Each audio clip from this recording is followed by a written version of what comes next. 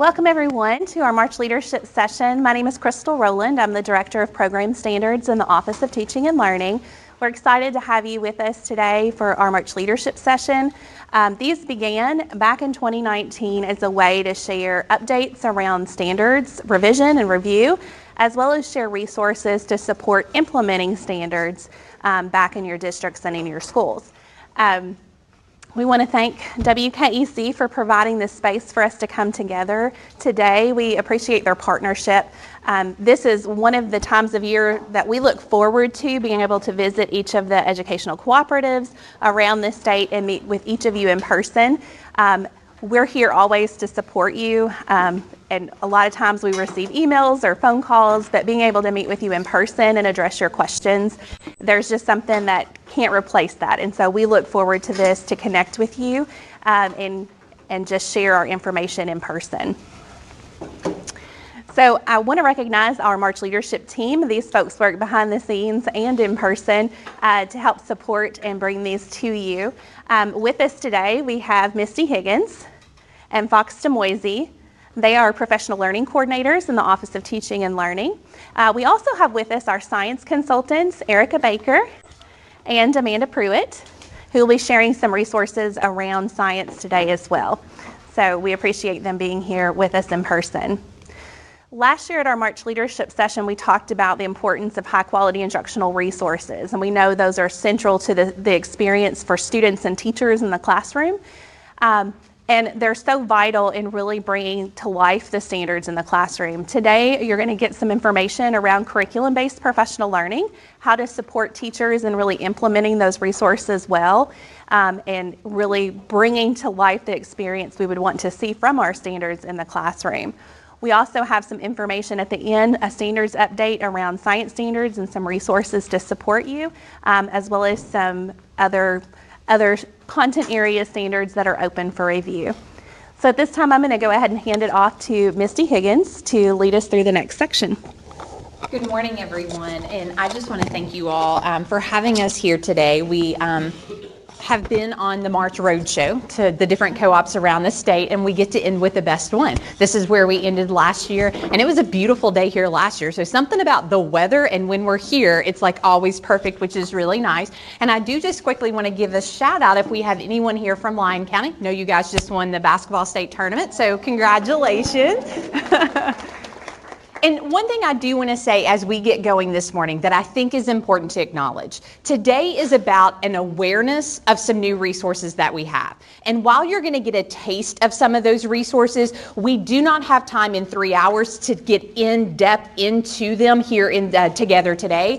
And so we recognize a couple of things about this session. One, while we have built in multiple opportunities for you to get to talk, we're likely always going to pull you back before you're ready. Like you're going to want to keep talking. And we know that. And we also know that you're going to have thoughts and questions and want to keep kind of digging into things. But again, it's about trying to let you know of the different resources we have, what they do contain. So we have built in multiple individual kind of reflection points for you to always, after each section, just jot down what is top of mind for me. What's that note that I need to make to self of where I might pick this conversation back up when I get back to my district, or that resource I want to make sure that I get back into. So I just wanted to let you all know that today.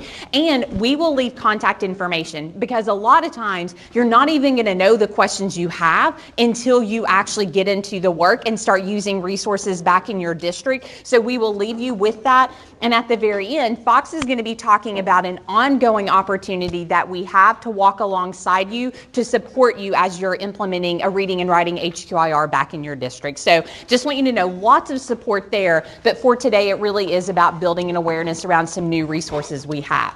And with that being said, in terms of the resources that you're going to need today, most of them are in a stack right in front of you, because we know that as you start to look at things, it's good to have hard copies so you can make notes on them. I would like for you to please just double check that you do have all of the things you see on the screen, and I'll walk you through them quickly. So at the very top of your stack, you should have had a participant handout. And that is just a place for you to capture your notes as you go through the session today. Then underneath of that, you have 3 resources that we're going to be taking a closer look at. The very first one, and this is the order we're going to look at them as well, is the Curriculum Implementation Framework. Then the next one is 2 protocols that are stapled together. So the top one should say the Reading and Writing Lesson Internalization Protocol, and just make sure stapled to it, it does have the Lesson Rehearsal Protocol. So those 2 things together. Then the very last one is our newest resource, which is the Structuring Professional Learning Cycles. So please let us know if you're missing anything. And then you also received an email yesterday, and in that email there was a link to a participant folder. So if you don't mind, please have that up on your device. I want to point out just a few things that are in that folder. First of all, you're going to see, do you see the subfolder that's in there? Just know that those are digital copies of everything that you have in front of you right now, just in case you wanted access to print those out later. So you've got the digital copies in that subfolder. Then you see 3 different documents on that landing page or that home page. One of them is called the Curriculum-Based Professional Learning Guidance document. That is a massive document, so we did not want to print that out, but I would like for you to please go ahead and open it up in its own tab on your computer, because we're going to come back to that a little bit later today. So again, it's called the Curriculum-Based Professional Learning Guidance document. And again, just have it open in its own tab. So to get us going this morning, we are going to, in just a moment, engage in a class builder to get you up and moving around and talking to other people in the room. But to get ready for this class builder, you're going to notice on your table that there are stacks of quotes. There should be 2 stacks. It's 1 stack for each side of your table. We just didn't want anyone to have to read upside down. Now, just a couple of notes about the quotes. They are all related to topics that we are going to be discussing today. And on several of the quotes, you're going to see the acronym HQIM. And just in case you're not familiar with that, that stands for High Quality Instructional Materials. That's a term you hear nationally a lot. In Kentucky, just because of some language in law, we refer to them as HQIRs, High Quality Instructional Resources, but those 2 terms are interchangeable. So what I'm going to ask you all to do is, with your partner, you're going to spread the quotes out between the 2 of you. You're going to individually read through the quotes, and you are going to select the quote that most resonates with you right now for whatever reason, and just be prepared to share out why. Now, you each need your own quote. So if for some reason you and your partner want the same quote, please peacefully navigate that between the 2 of you so no one ends up with like a paper cut or anything. So I'm going to pause now, give you an opportunity to read and pick the quote that most resonates with you. And again, once you have yours selected, just stand up with that quote in hand so I know you're ready to move on.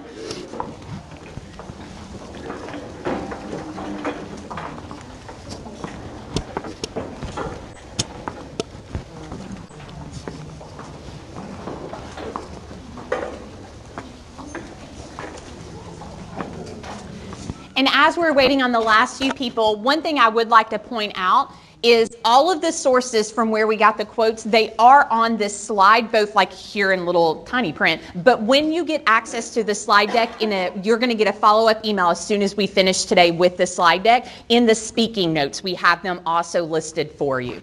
So here's what's going to happen. Since we are looking at all these quotes from different sources, we're calling this class builder just a coffee house chat. And the way it's going to work is when I say go, you are going to put a hand up. You're going to pair with the first person you come to, not at your table, and you're each going to just quickly greet each other and take a turn sharing the quote that you picked and why you picked it. Even if you both have the same quote, you could have picked it for different reasons, so make sure each person has a turn to share. Then thank your partner. Your hand goes right back up to find a new partner. You want to pair with as many people as you can before we call you back together. Ready? Go.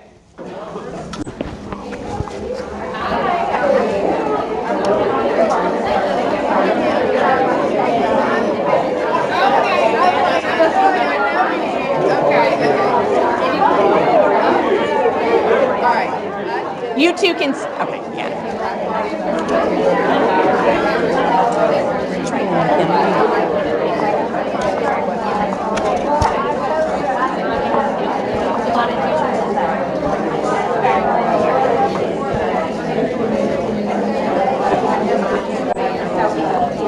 And again, once you both have shared, thank each other, hand up new partner.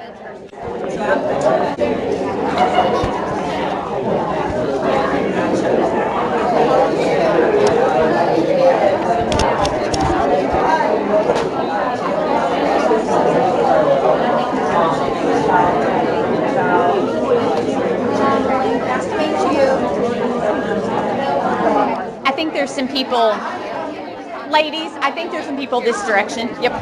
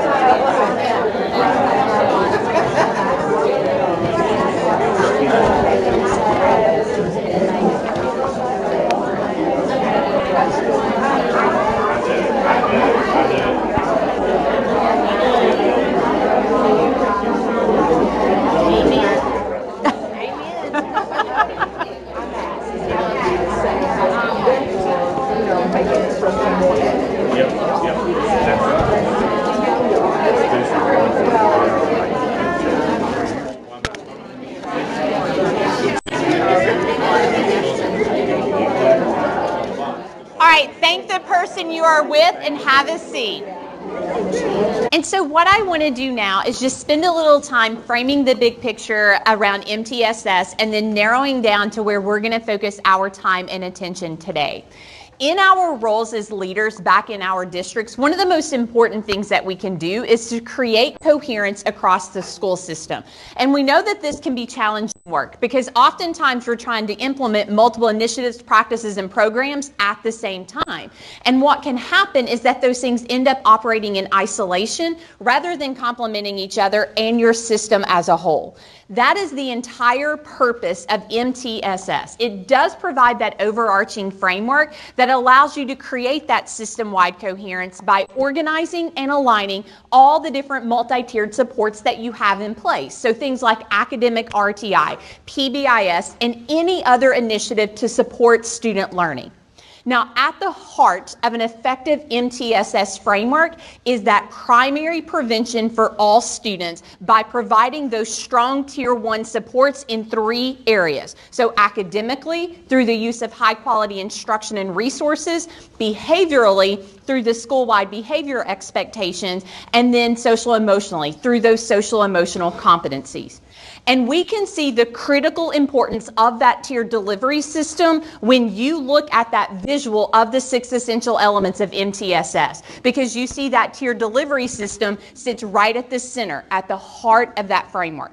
So for our purposes today, we are going to be looking at how we can strengthen our Tier 1 academic instruction and what are those key systems and structures that need to be in place to support implementation of your strong local curriculum and HQIR in any content area. And that brings us back to this visual that we introduced at last year's March leadership meeting.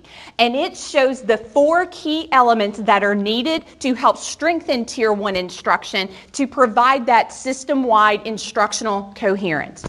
Key element 1 is about having a common instructional vision in place for each content area. And that was one of the primary areas of focus at our March leadership meeting last year. With key element 2, we also spent some time looking at that last year, but just in terms of the rationale for using high quality instructional resources to anchor that local curriculum. While adopting an HQIR is important, it in and of itself is not going to guarantee that your teachers and students have true access to those resources and that they are being used in a way that's going to provide that high quality instruction for all students, leading to an improvement in the student experience and outcomes. So what we're going to be doing today is looking at what do we mean by true access to the strong local curriculum and HQIRs. We also see the need for HQIRs included in the Kentucky Board of Education's call to action document that outlines the board's priorities. So please take a moment, read the excerpt from that document you see on the slide in regards to access to HQIRs.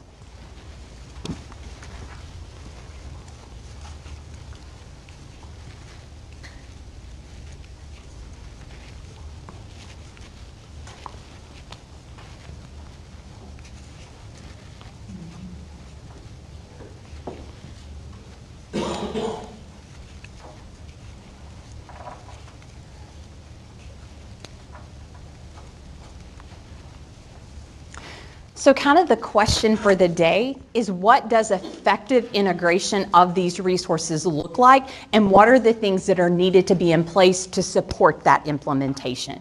And that brings us to our purpose for today. So in terms of our learning goal, we're going to be learning about effective implementation of a local curriculum supported by HQIRs. We have divided our learning time into 3 sections today. So in the first section, we are going to be looking at a roadmap to support effective curriculum implementation, looking at the different stages and the key responsibilities by role group across each stage. In section 2, we're going to deepen our understanding of what is meant by curriculum-based professional learning and what are the PL experiences needed to support curriculum implementation. And then section 3, what we will end with is our informational portion of the day. So that's where we're going to give you an update on some new resources we have to support local implementation of the CAST for Science, as well as letting you know where we are with the visual and performing arts standards, as well as the health and PE standards. So that last part will be informational. So I would like for each of you just to think, if this is our focus for today, the learning that we are bringing to you, given your role and the focus back in your school or district, what might be a goal that you could set for yourself? And you're going to see at the very top of your participant handout, there's a space that says My Goal, for you to jot down a goal that you can set for yourself today. So I'm going to pause, give you just a little bit of some think time and writing time to jot down a goal that you could set for yourself.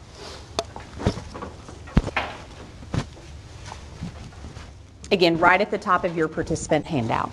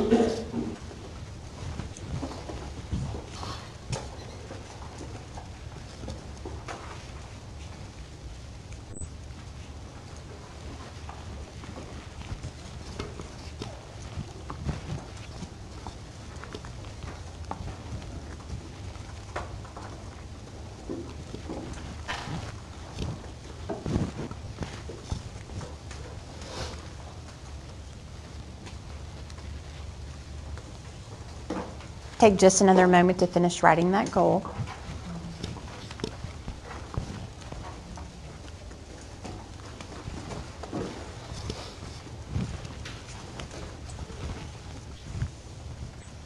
And here's what we would like for you to do. At your tables, we're going to ask you to do a single round robin. Each person is going to take a turn, and when it's your turn, we would like for you to share your name, your role, and then the goal that you jotted down. You can start with the person that is closest to me right now, and then just go clockwise around your table until each person's had a turn to share. Ready? Go.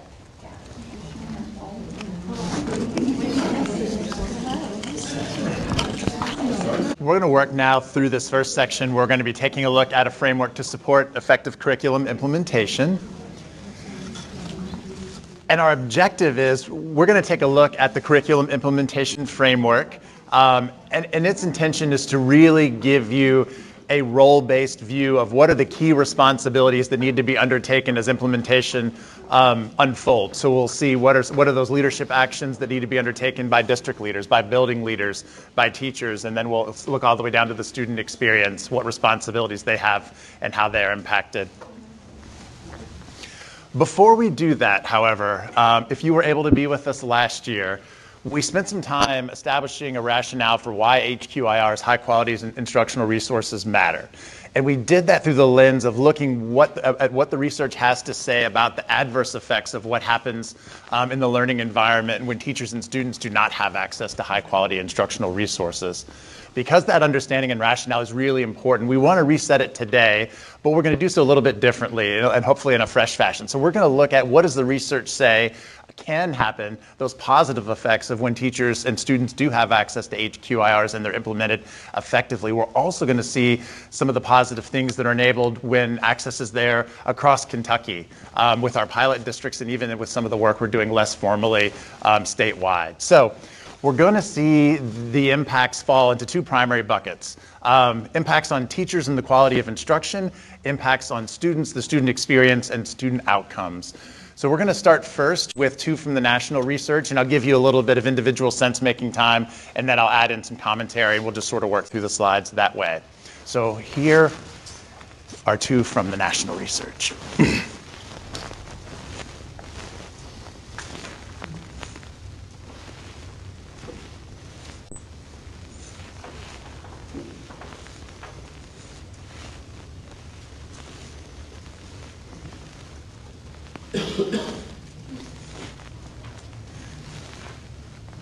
As Misty said earlier, you'll notice in that tiny white font, there's the citation information if you're curious when you get the deck. In that first one, we immediately see the mingling of what HQIR does to the quality of instruction and does for teachers, and then how that directly impacts student achievement and student outcomes. In the second, we see that HQIR enables more consistent activation of those disciplinary practices. Now here we're looking at the math practices, but this would really hold for HQIRs across content areas because of that consistent, intentional, research-based design that they have, and because of their regular embrace of disciplinary practices. So students engaging more in the practices, the deep practices of the disciplines, really is going to support deeper learning as well. So we've had 3 pilots thus far. We had a 2-year reading and writing pilot where we worked with Kentucky districts through identifying, selecting, and evaluating HQIRs, and then a primary HQIR, and then supporting them in that first year of implementation. We're in the second year of a math pilot and the first year of a science pilot doing the same work in those content areas. So here are some of the trends that we're seeing from the pilot districts that we've worked with, but we're also seeing these trends with other districts that we've partnered with a little less formally. So here is the teacher side.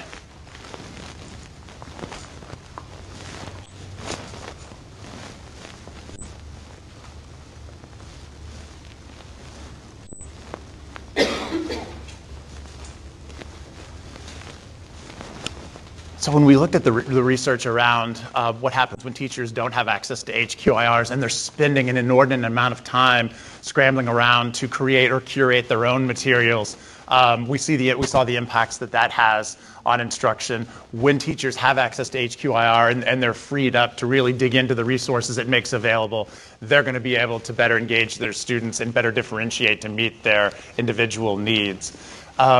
We also know that for the quality of instruction to change, teachers' beliefs sometimes have to evolve as well. And like the rest of us, teachers really need to experience something, many of them, for beliefs to change. And as teachers are seeing students across demographics in their classrooms engaging in rigorous grade level work, their beliefs about what's possible for kiddos, what students can ultimately know, understand, and be able to do is starting to shift. And we know from the research that teacher expectations for students has a significant effect size all its own. So we're really starting to see teachers' beliefs about what's possible for kiddos starting to shift as it's happening in their classrooms.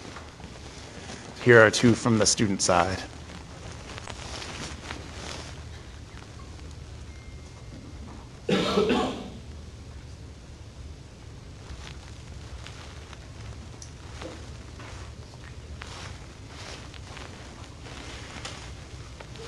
For reading and writing folks in the room with us today who are familiar with the science of reading research around comprehension and how building background knowledge supports the comprehension of students, it's probably not surprising that the background knowledge building that HQIRs tend to do across the content areas is going to enable all students to better engage with grade level learning. And we see it just like with comprehension, those effects are going to be most pronounced with our kiddos who need it the most. So the kids who are most enabled by that background knowledge tend to be those, from lower SES who've had less exposure to it. On the second one, I can add anecdotally that the happy stories we're hearing coming back from district leadership and building leadership, and even from some teachers on our site visits, of kiddos coming home really enthused about the learning that's happening in their classrooms and wanting to talk at the dinner table about books they're reading and things they're doing, which obviously is fantastic, that sort of engagement and energy coming around their access to HQIR. So last spring, to close out the reading and writing pilot, the districts convened and we had a celebration session. And beforehand, they curated what were some of the high points for them during that 2-year pilot. And then we went back to their slides and pulled out some excerpts, a smattering of what districts had to say. So I'll let you take a look at those.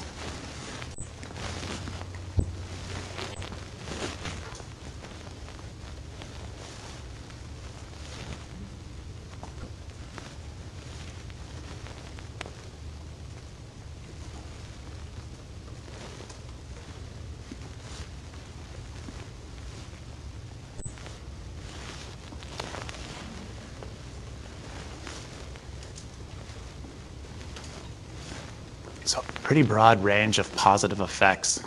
And if that last little bullet at the bottom caught your interest. So we know in big data world, it can take 3+ years and tends to for the impacts of something as big in scope as HQIR for those positive effects to fully be realized.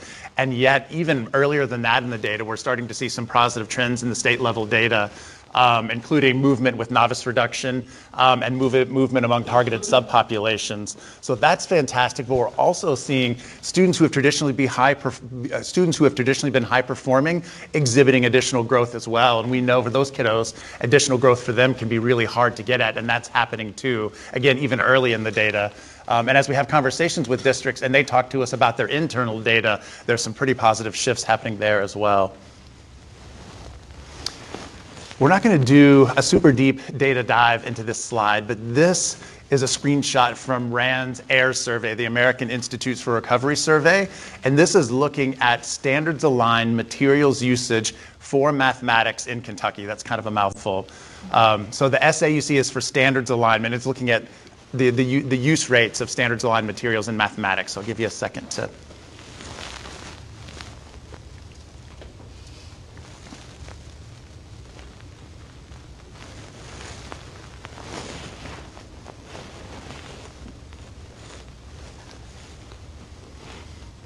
So even at a glance, 3 things you may have noticed. One, there's some differences in usage rates across the grade bands. Maybe a little bit of a surprise. We'd probably notice that there's a correlation between districts and schools requiring or recommending HQIR use and the rate of usage that's happening. And then the third one we might call attention to is that high end looks at 75% or more of instruction. We're going to see as we dig further into the research today and do some learning around this, that for HQIR to really maximize its impacts on the quality of instruction, the student experience and student outcomes, that usage rate is going to be probably closer to 90% to really get at those transformative effects. So this is same survey data set, but now we're looking at reading and writing in the standards aligned materials usage in reading and writing.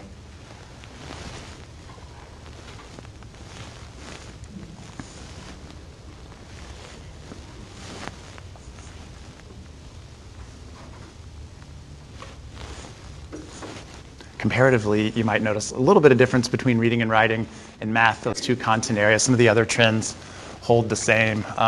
So I'm an ELA guy. I'm not going to be coming at you with too many equations today, but I think one simple way we could sort of boil this down is we really think together about what constitutes adequate or effective usage of HQIR.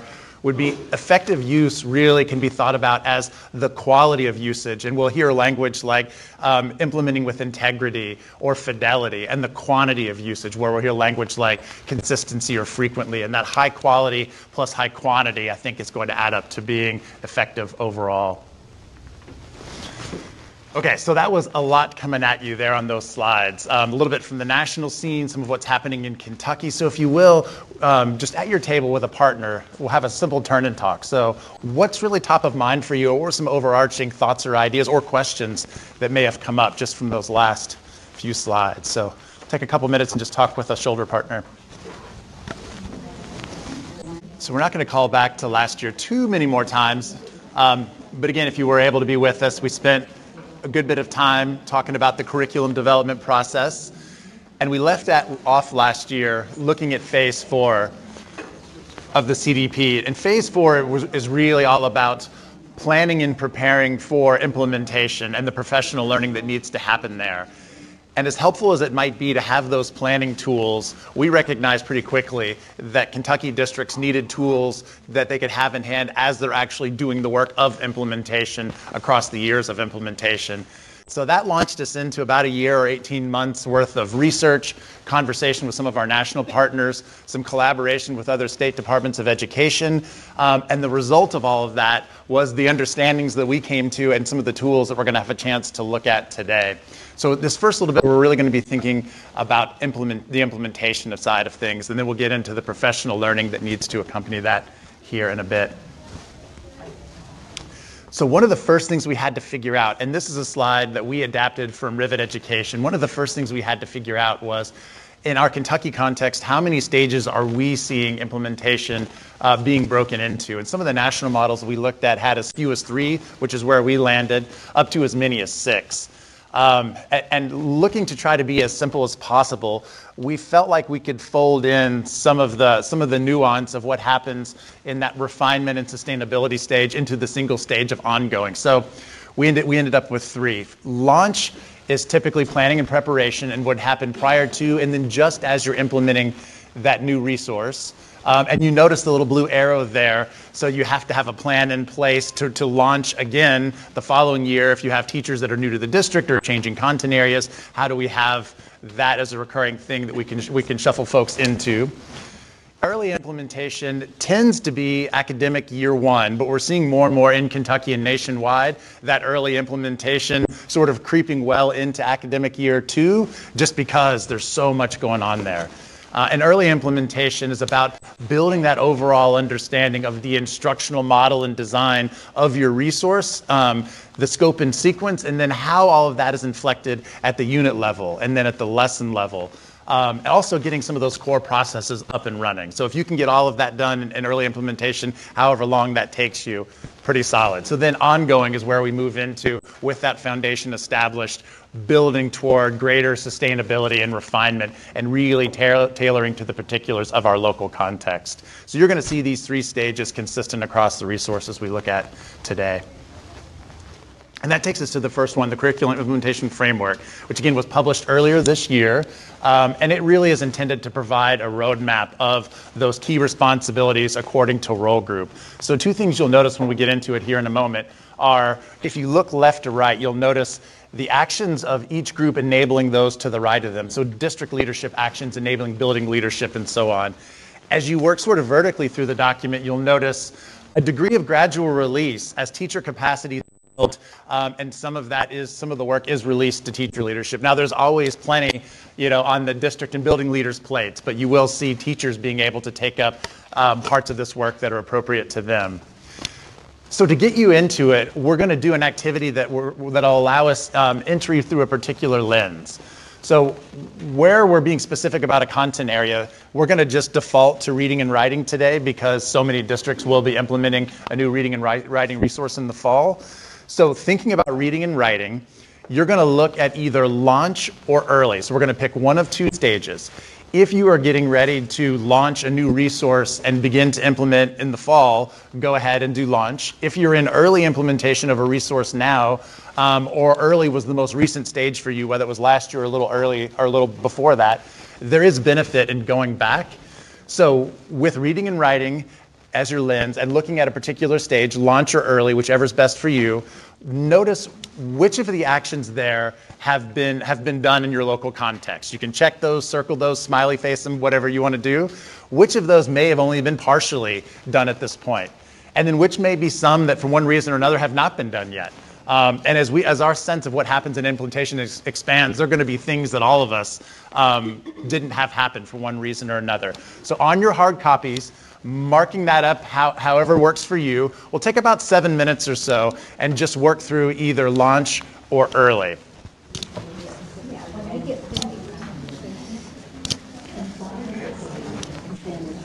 And this is going to be a first exposure to this tool for many of you, so don't feel pressured to parse too closely. We're as much building familiarity as we really are. If we're in year 3, we would go ahead and do the ongoing, right?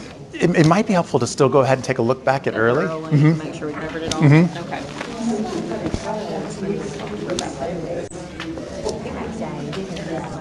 Yeah, if chronologically you would find yourself in ongoing, it still might be helpful to go back and take a look at early just to see what you see in hindsight.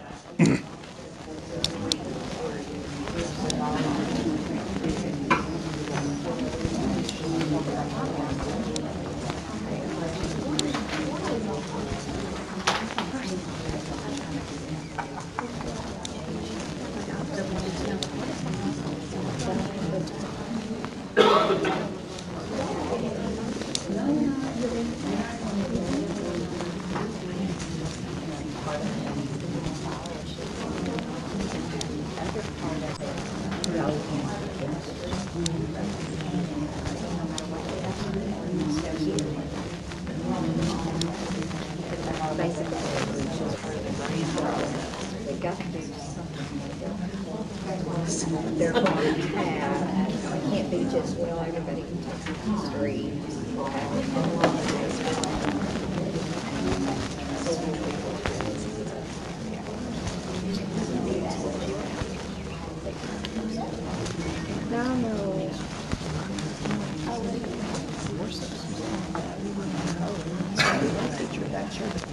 It's about 3 more minutes, and then we'll have an opportunity to move and discuss.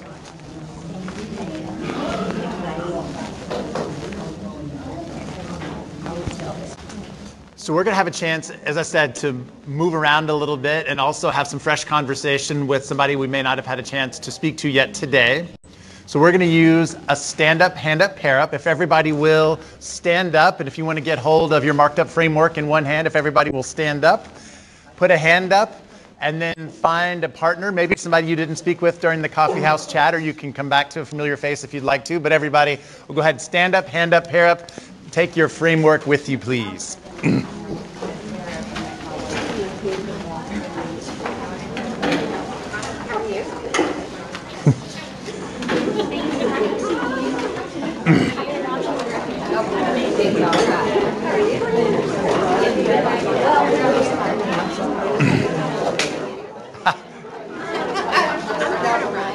Okay, so coming back real quick, I even saw some enthusiastic high-fiving happen. It feels good that it's Friday. So we're just going to use a rally robin to structure this conversation. So it's kind of volleying back and forth, just what we're noticing is that you had, maybe questions that might have arisen. If you had any ideas for next steps, you can just sort of work in and out of those 3, going back and forth with the talk turns, and we'll take about 2 or 3 minutes. So we'll go ahead and talk in our conversations. If you need to trio up, if you're looking for partners, go ahead and you can be a trio as well. Okay, we'll take about 2 or 3 minutes. All right, so if you will, again, thank your partner or partners plural for the conversation. And then we'll start to make our way back to our seats.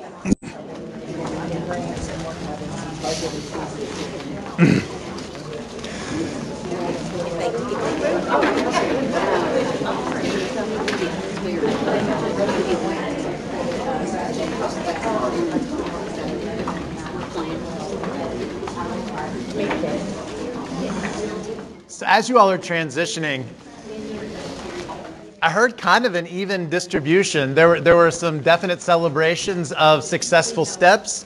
There were some acknowledgement of challenges that folks are still trying to wrestle with and figure out. There was some identification of what seemed like critical next steps, so sort of a mix in what I was able to hear moving around.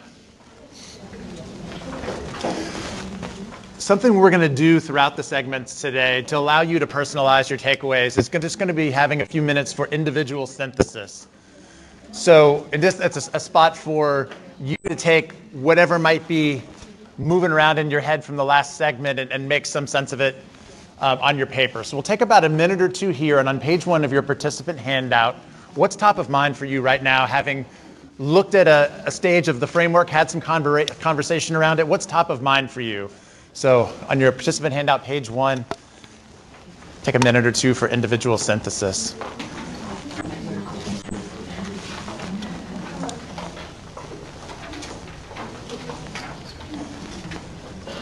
And this is just for you, so feel free to be as short, sweet, or formal or informal as you like.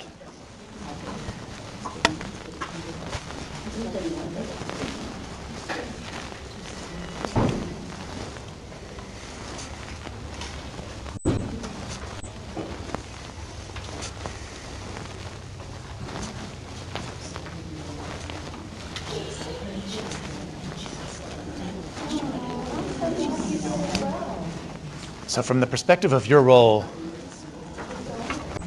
having gotten into the framework a little bit, what's top of mind for you right now?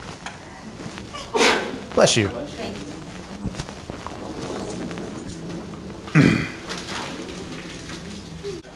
Because this is new terrain for many of us, for most of us, we're going to close each segment with some recommendations. So moving forward, a recommendation would be to use the framework, and we'll talk about the ways it can be used to really optimize implementation in order to get the effects that we're looking to have for teachers and for students. So that might look like using the framework as a planning tool, using it diagnostically as a self-assessment, using it as a way to inventory and identify where more support or coaching might be needed.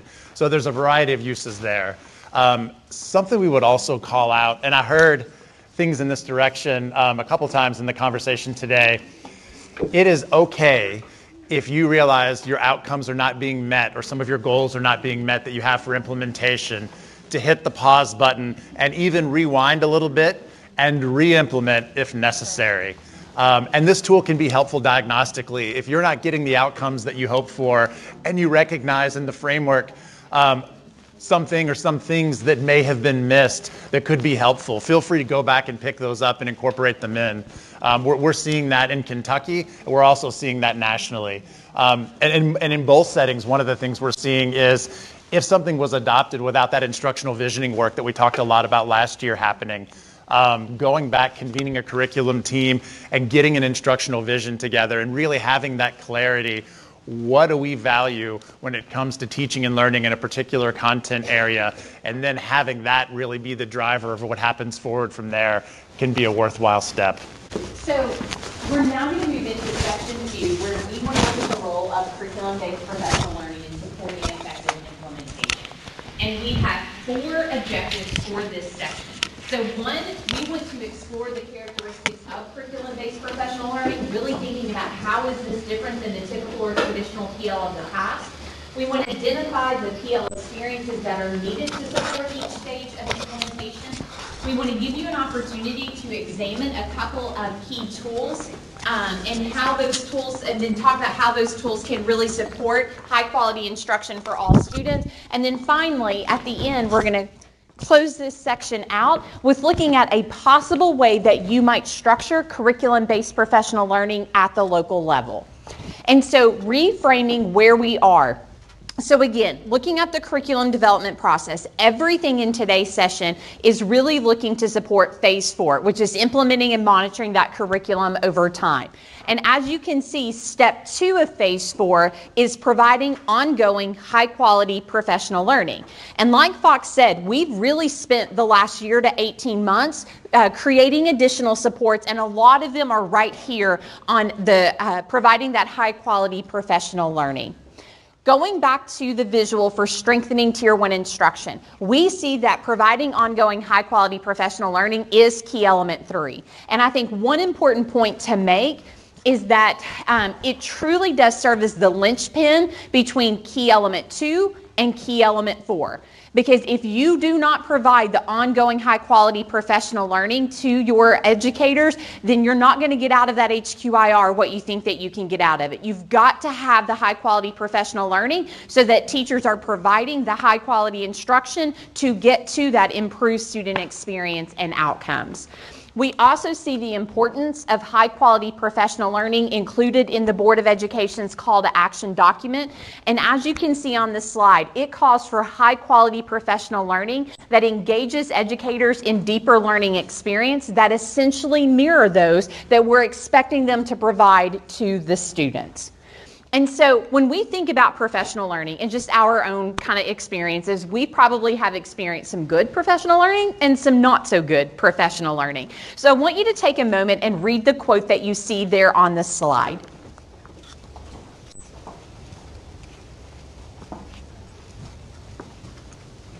I see a lot of head shakes around the room. We have all likely experienced PD that did not meet our needs as a teacher and maybe felt really disconnected from what was actually happening in the classroom. So just based on your own experiences, I want you to think about what are some ways that typical or traditional PD tends to fall short of meeting teachers' needs. So I'm going to pause, just give you a little bit of individual think time. So again, what are some ways that typical or traditional PD tends to fall short of meeting teachers' needs? So just get a few ideas in mind.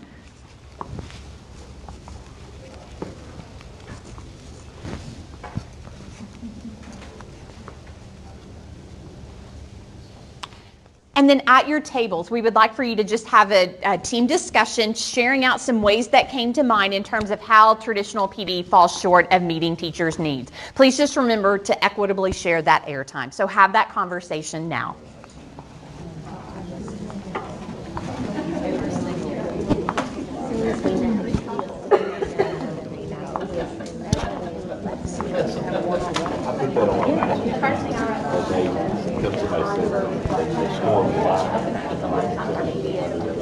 And we have so much information.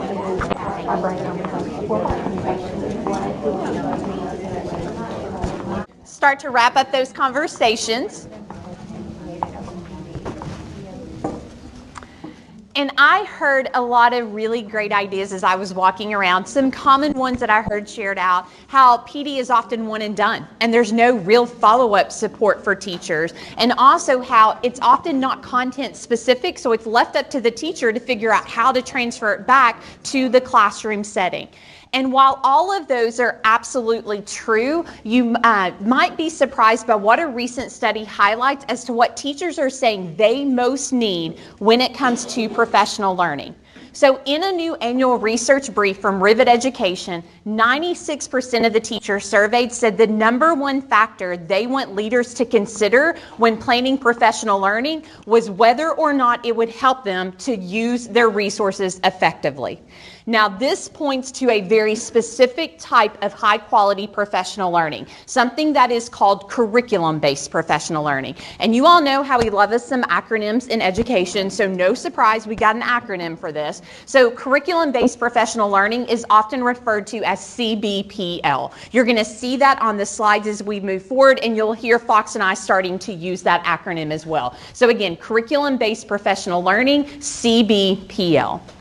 So returning to the results from the recent RAND survey, again, that was given to teachers here in Kentucky, this slide is looking at another question that they were asked. So they were asked to report the amount of time that they spent in professional learning focused on helping them use their instructional resources. And it specifically was asking them to report how much time they spent doing that type of PL in their coaching, in their collaborative learning, and in workshops. So I'll pause and give you a moment to take in that slide.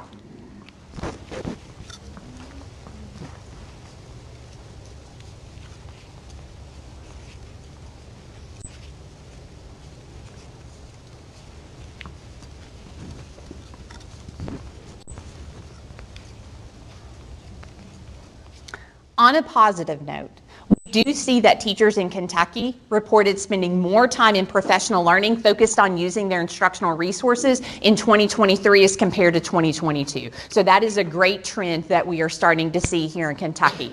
But because the concept of curriculum-based professional learning is so new, not only here in Kentucky, but really nationally as well, understanding what these actually look like in the context of CBPL is probably pretty limited at this point. So what we want to do is to spend some time building clarity around what do these structures actually look like in the context of curriculum-based professional learning, and what are the PL experiences that need to be occurring within each of those that's going to support teachers in effectively using their resources to provide that high quality instruction to all students.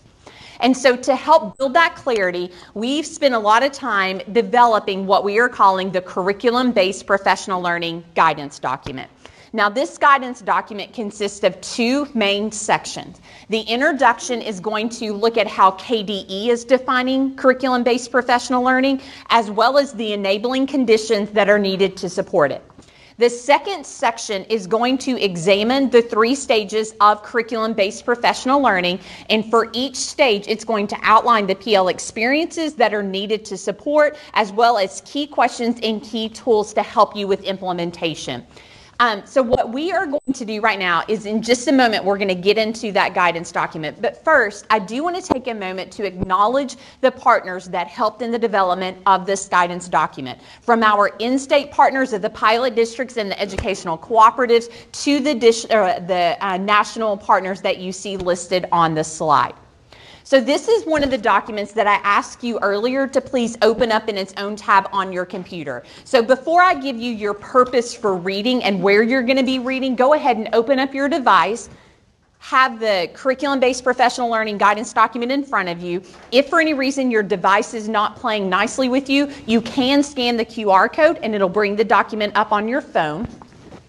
And what I would like for you to do is scroll down to page 4. So we're trying to build an understanding of what is curriculum-based professional learning. How is it different from traditional or typical PD? So we're going to start by looking at how KDE is defining it. So here's what I'm going to ask you all to do. On page 4, do you all see the box near the top? You're going to start your reading at the paragraph below that box. And then if you'll scroll down to page 5, do you see how there are like 2 sentences at the top of page 5 before it goes into the next section? You're going to stop after you read those 2 sentences. You will also need your participant handout because this is your purpose for reading. As you read on page 1 of your participant handout, you're going to see that there is a space for you to make note of characteristics of curriculum-based professional learning that are standing out as potentially most significant to you. That's kind of helping you wrap your head around what we mean by this. So I'm going to give you all just 3 to 4 minutes to read and to capture that thinking on your handout.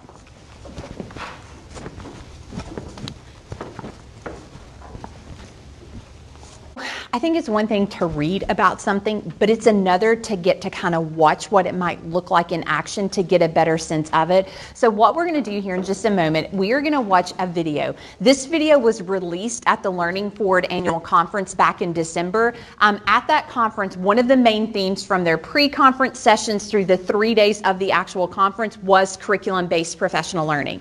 The video we're about to see is going to show you some of the aspects of curriculum-based professional learning. The main narrator is Jim Short. He is co-author of the book Transforming Teaching Through Curriculum-Based Professional Learning that he co-wrote with Stephanie Hirsch. And so they really are some of the experts in this particular area. So what I'm going to ask you all to do, as you watch this video, it's about 8 minutes long, I want you to continue to make note of characteristics that are standing out as potentially most significant to you in that same space on your participant handout.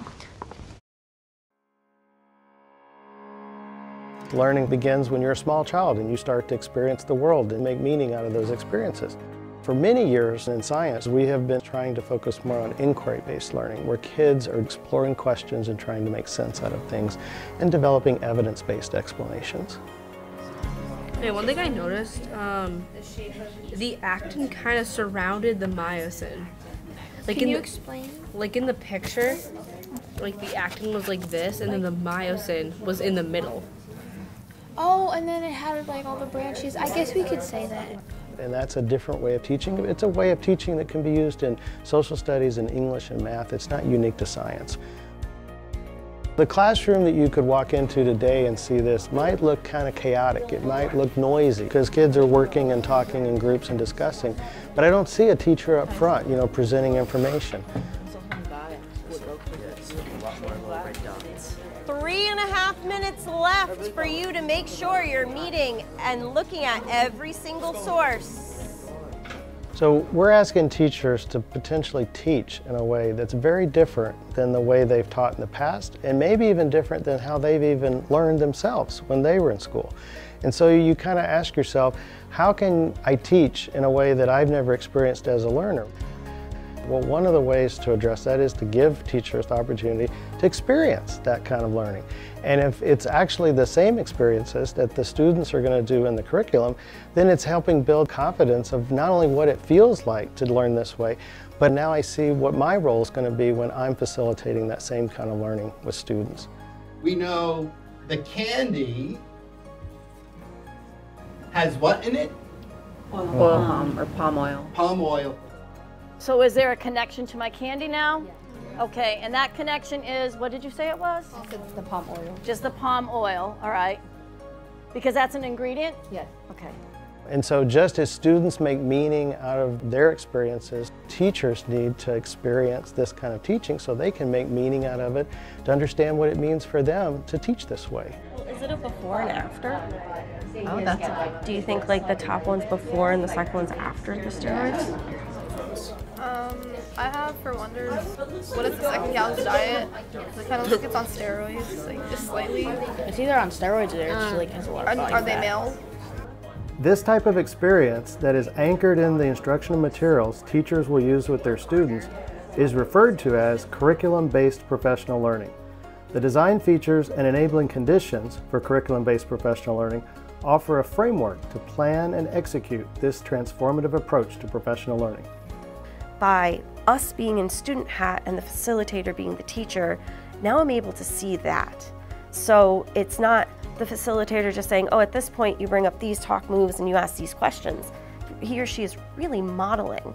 How are you going to get this group of adults who know what they're doing to that next step? And that's something I can apply to my own students to get them to that next step. What do people think about it? Bigger cells? Take a look around. Do we have agreement on that? No. No. So I'm going to add a question mark for bigger cells. Bigger cells, maybe. If you hadn't experienced the curriculum in professional learning, you wouldn't know that. You would just kind of want to fix everything right at the moment as opposed to trust the process, trust the curriculum. Okay, I know my kids are having difficulty now, but they'll work it out. I know that there's future lessons, there's other things we're going to do. They're going to help all the things come together. Curriculum-based professional learning is new. I found in traditional professional learning, your purpose was to learn one part of a lesson or one particular thing. In curriculum-based professional learning like this, you're learning the entire picture. You're seeing start to finish how a curriculum plays out. So you now have a bit more confidence to be able to bring this back into your classroom and be able to get your students from that start through the process to the end. Now remember, let's add our questions at the bottom because our question is, what caused this buff fish to be so much bigger than the typical fish? It takes more time for teachers to engage in the learning experiences like students would and then reflect on it in a teacher mode. We often start with the first unit and then say you're on your way, go forth and prosper. We wouldn't teach students that way. Every unit deserves some level of professional learning to help teachers continue to go deeper into understanding how the curriculum is put together, but also to learn the content more deeply and the challenges of that particular unit and not expect teachers to figure it out on their own. Right. And now we've added the variation of medium muscle. Right. And so... And is there a clear boundary between any of those labels? No, there's not. I mean, there's one more extreme than the other. Right. But in terms of that variation, it's super subjective. Yes. And we were saying there might be some students that might have a tough time with that, and that's fine. I mean, this is real, right? Like we're not cherry picking the data to look one way or the other. This is reality, and that's why I think this works so well, because there is a lot of gray area in there. Another thing that this kind of professional learning requires is skilled facilitation, because the facilitators are not just creating a learning experience for the teachers, they're actually also modeling what their role is going to be when they move into the classroom and teach this way. We have these questions. What do we need to do or have information that will enable us to begin answering those questions. So the facilitators will ask you, tell me more. What do you mean? Could you explain that differently? You're embedded, you're practicing, you're, as a student, seeing what you can see as the teacher. So it's neat to be in that opposite role. I've been teaching for 19 years, teach 7th and 8th grade. You're always learning as a teacher, but having the facilitators being able to break it down and have you practice it, and then having a PD after a PD after a PD so you can come back and say, okay, well, I've done this, how do I do that? There's something about feeling what it feels like as a learner, noticing where the discovery moments are for yourself so you can really make that happen for the kids as well. In education, we're really good at picking really innovative approaches. We're not always good at supporting the implementation of those approaches. And so there needs to be somebody in a leadership position who can continue to make sure that teachers have the time and the resources and the support. Teachers need to know that it's a safe environment to make some mistakes, because this isn't going to be easy the first time. And so a leader that creates that opportunity for a safe space for the teachers to learn to get better at this kind of teaching is really important. If I were to have a discussion with administrators within my district, I would tell them that the biggest shift that I have seen in my teaching career over the course of the last 35 years has been with the opportunity to be in a professional learning environment. That has been ongoing, that has been with a community of learners, and that has had the greatest effect on any shift in teaching that I have had. I really believe that without this ongoing curriculum-based professional learning, I would not have been as successful in my classroom, because it's been a really big shift in how I teach my students and how my students learn, and where they came from and where I want them to go. So what I want to do now is to give you all an opportunity to process what you read and what you saw in the video. So when I say go, this is what I would like for you to do. I want you to stand up, put a hand up, and trio up. So you're going to join up with 2 other people. You will need to take your participant handout and something to write with you. When you get in your trio, greet each other, and then wait for me to give you further directions once I see everyone's made it into a trio. Go.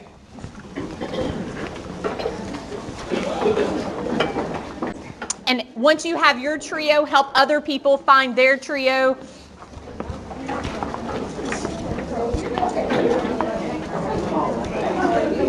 I see some right here, the 3 of you, if you want to go together.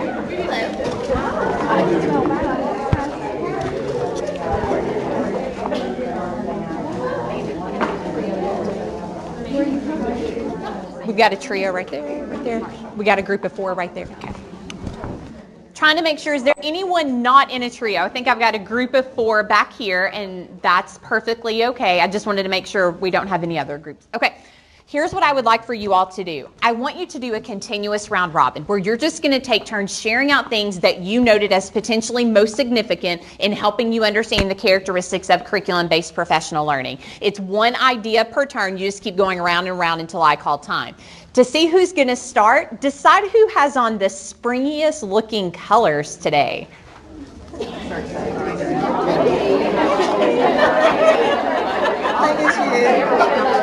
right, if that is you, you're going to start, go clockwise from there. 1 idea per turn. Go.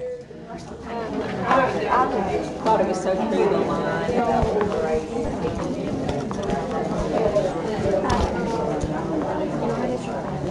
Start to wrap up those conversations. Almost 2 hours of class here. That's way more valuable than 6 hours of doing.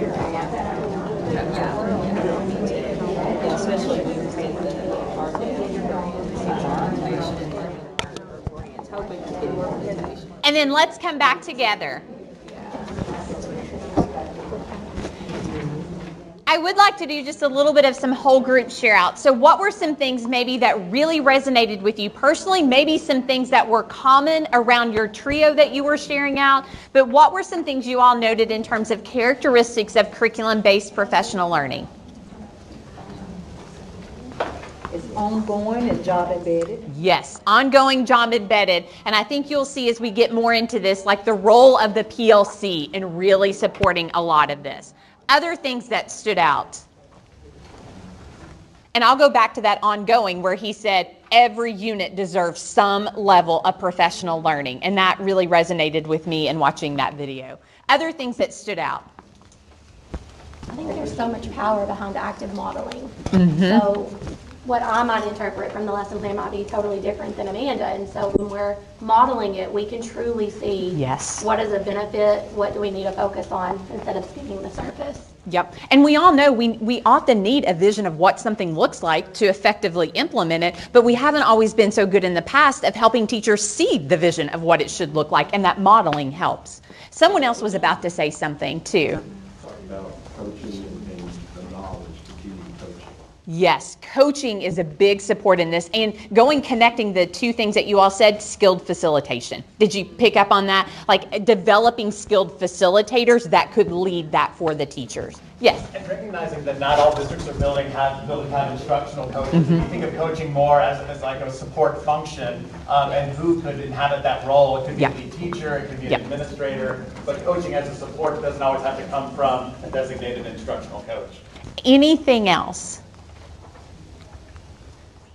The one thing that every time I see this video that most resonates with me that I'll just point out quickly is when he talked about how any HQIR you get, they embody the instructional shifts we've been wanting teachers to make for quite some time. But just we had to give them something that would help them see how to make those instructional shifts that are inherent within our standards and what we're looking for in the student experience.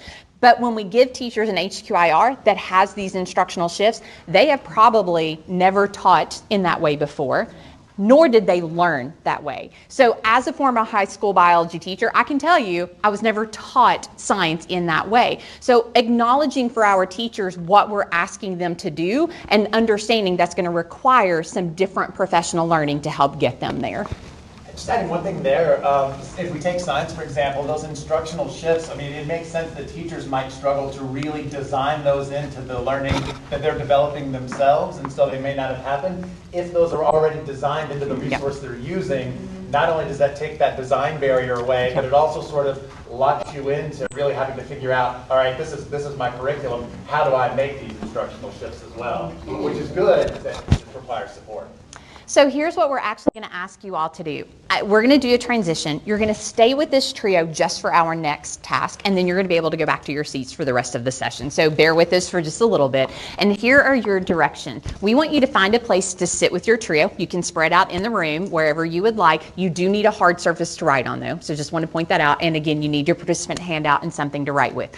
When your trio finds a place that you would like to sit, I would like for one person from your trio. What we've done is the next reading, we actually just printed a copy of the excerpt from the guidance document to make it a little bit easier. You're going to get one copy of the reading for each person in your trio or foursome if you have a foursome. Ready? Go.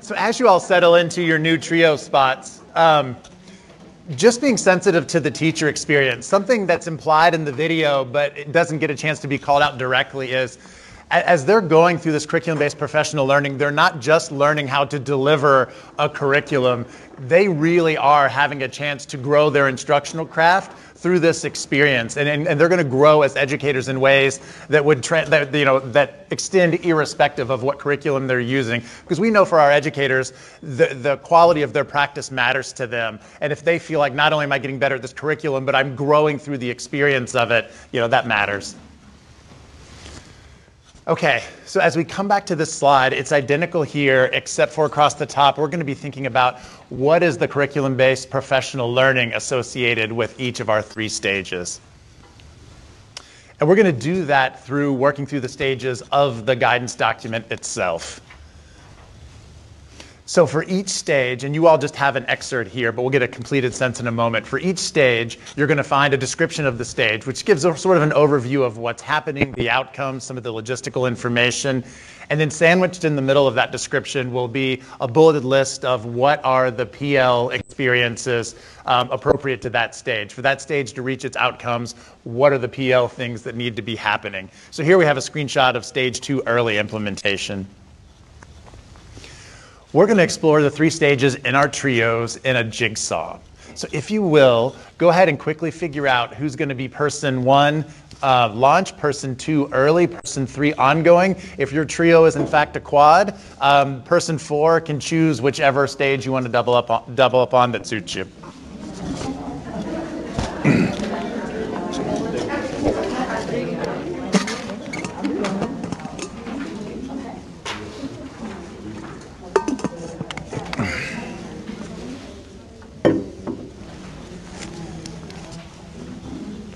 Okay, so on those excerpted copies, we're going to, whichever stage you landed on, we're going to annotate that stage. If you want to make some notes, just generally what's your overall sense of the stage, so you can communicate that to your trio mates that didn't get a chance to look at that stage. But then our focus is going to be, how does your stage and the PL experiences within it really support effective implementation of a curriculum? So we're going to go ahead and annotate whichever stage you have. Overall things you might notice, so you can communicate those, but then how does your stage really support effective implementation of a local curriculum? And we'll take about 4 minutes to work up each of the stages. Looks like most are ready. So when you are ready, we'll start with person 1 and launch. As you're hearing about each of the stages that you didn't get a chance to read, there's space on the participant handout to hold down some key ideas for that stage. So we're going to rotate through about 2 minutes per. If your trio is a quad, then I'll call time a little sooner than that so you can rotate more quickly. So we'll go ahead with person 1 and launch, just sharing, again, a quick sketch of an overview of your stage, and then how does it support effective implementation. And then just a section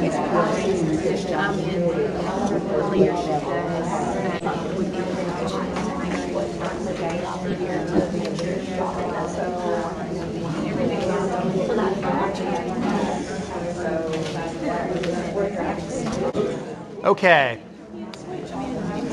So great conversation there. We're going to upshift just a little bit, but we're going to stay in our trios. So we looked at the stages through the lens of how they support implementation. If we think about how they meet the needs of our teachers, and you can think about those instructional needs we know exist in our districts, but also the needs that teachers themselves have advocated for support around. So in your table teams, how might this sort of PL, the things that you saw across the stages, meet the needs of our teachers? So it's going to be an open forum conversation. Whoever feels ready can begin, and then it can just sort of go as it flows from there, making sure that everybody has an equitable opportunity to share. So we'll go ahead and take about 3 minutes. How might this PL meet the needs of our teachers?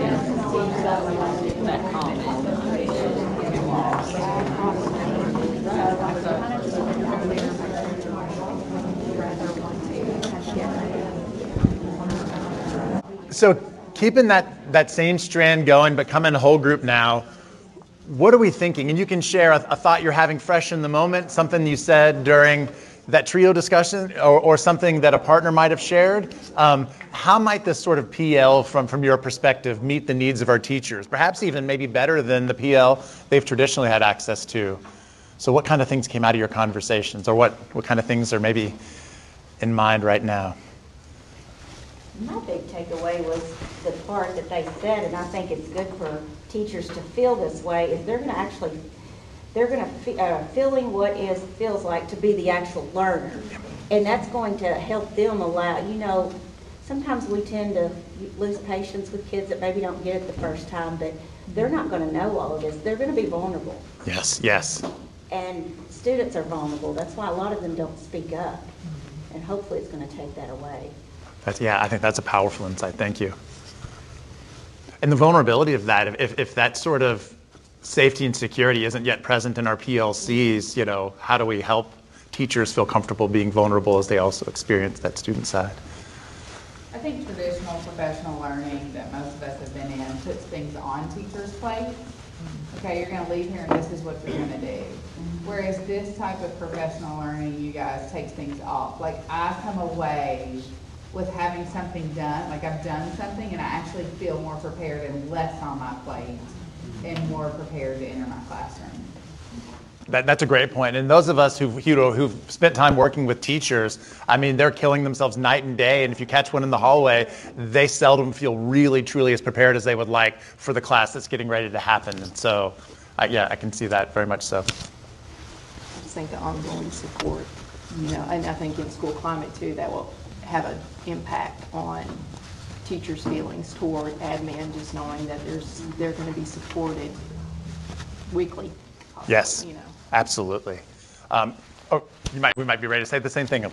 Let's see. You say it, and I'll affirm. I was just going to say, and we're seeing both here in Kentucky and nationally how this is helping with teachers. We know that there is this shortage going on, but when teachers feel this supported in their profession, they have the resources, they're not spending all this outside time, and the PL is focused on helping them use the resources, they're staying in the profession instead of leaving. And I would say that we're seeing nationally and in Kentucky, but a little bit differently, the critical role of leadership, especially building leadership, being instructionally involved in this work, which takes some vulnerability on their part as well, but the importance of principals and district leadership really like stepping in and being active participants as they're able in this process and sort of going arm in arm with the teachers is huge. Any other thoughts before we transition? Okay. So we get to head back toward our home tables now. It's going to be kind of a quick break, so we're going to reconvene in about 5. Maybe still out, but we've got something of a gradual on-ramp back in. So I mentioned that the excerpts we had for the stages were excerpts and that we would get to the stages in a more complete way in a moment. And what's left are the key questions and key tools. So beyond the description and the PL experiences for each stage, you're going to see several sets of key questions and then key tools. We'll talk about those briefly before we get a chance to actually look at 2 key tools. So the purpose of the key questions, they build out a little bit what's available in the description. So they offer maybe a little bit extra information or an additional insight. They also take some of the things of the stage and pose them almost like problems of practice, which can make them a little bit easier maybe to engage and lean into. So you're going to notice across the stages, there's some common categorization. So there's going to be a set of planning consideration questions. What are the things we need to think about when we're planning for CBPL experiences for this stage? There are system and structural considerations. So what are the questions we need to think about when we're trying to figure out how do we optimize our system and structures back in our district to really accommodate curriculum-based professional learning? And then measuring impact considerations. And those are the think-abouts around how are we making sure the professional learning we're offering is effective at the level of supporting implementation, but also meeting the needs of our teachers. So with the key questions, our key tools, And they're really intended as you're going about the PL actions of the stage and you're taking up those key questions to meet you there and equip you with what you need to act on them. So the key tools are organized as well across the stages. So you're going to see system and support tools. Those are the tools that are going to help you, again, optimizing the local context for accommodating CVPL. Foundational PLC protocols, and these are the tools that build the core capacities that teachers are going to need to implement effectively and also to grow teacher practice. And then additional PLC protocols. So if the foundational ones really are going to get established in early implementation, even as they continue beyond there, the additional PLC protocols would come online as you move into ongoing implementation, and that foundation is established to really continue to build out and deepen teachers' understandings and skills.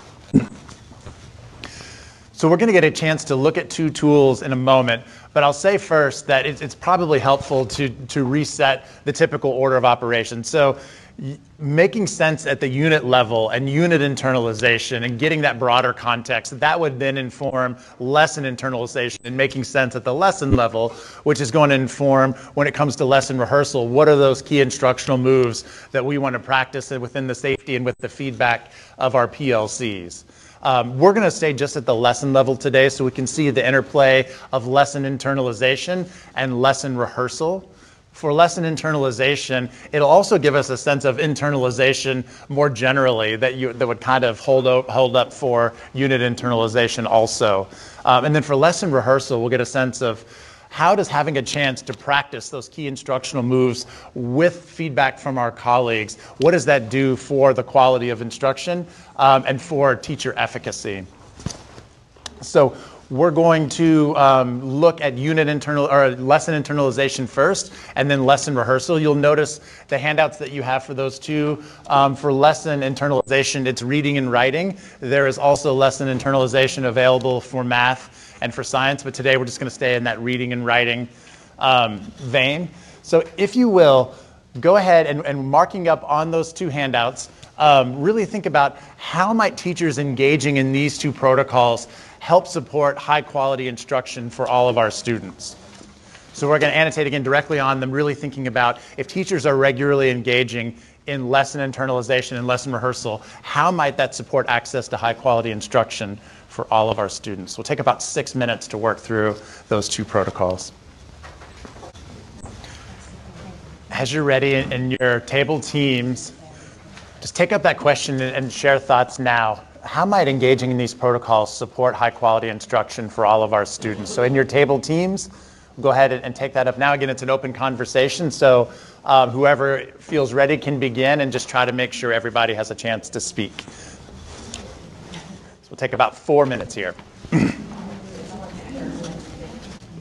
A whole group now. When we take on these ideas of internalization and rehearsal, how does that compare maybe to the lesson planning that teachers have traditionally done? What are some important similarities and maybe what are some important differences? So as we take on these ideas of internalization and rehearsal, how does that compare similarities and differences that might be important to the lesson planning teachers have traditionally done?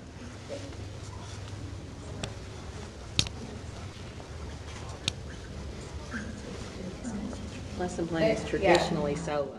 Traditionally solo, absolutely. Whereas, I mean, realistically, you can sort of put yourself through these paces solo, and that might be helpful if you don't have access to your PLC at the time, but ideally there's regular collaboration. Yes? I think as we move from planning everything to prepping the HQIR, that's very different. So they've always internalized, when I'm planning something, I'm internalizing it as I go. Yes. But I think a huge misconception is I'm given an HQIR and I think I just walk in and no, it still has to be internalized.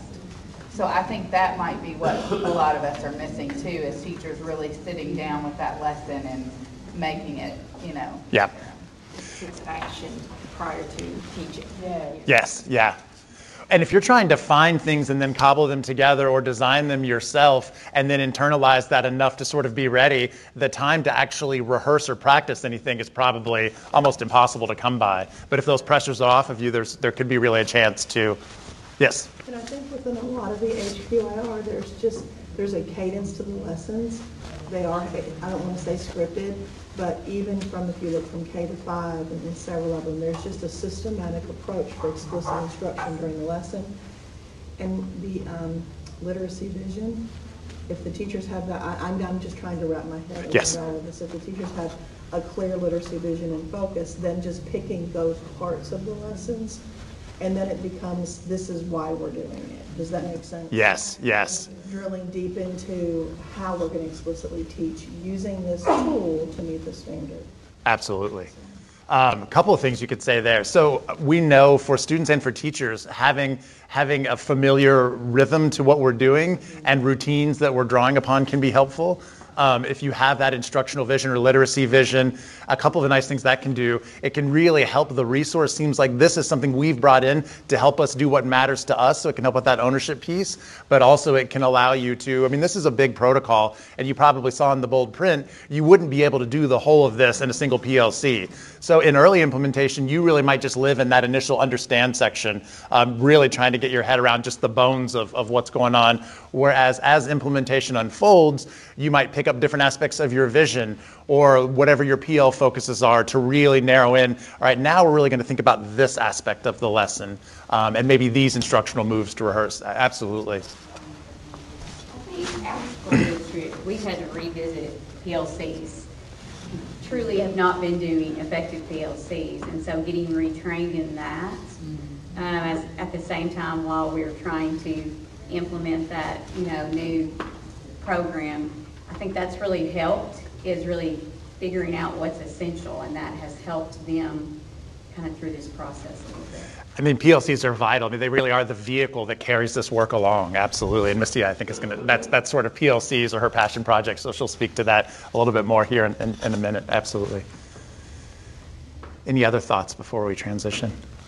There's just so much power from going from an individualized island to a community, and so it becomes an equalizer for your schools and your districts.